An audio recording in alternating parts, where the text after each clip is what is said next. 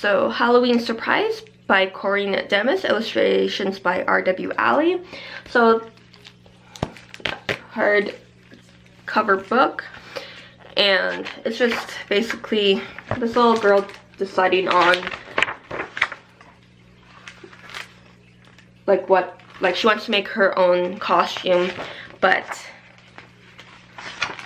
like she's asking her cats like, what should I, like, what do you think, what should I do?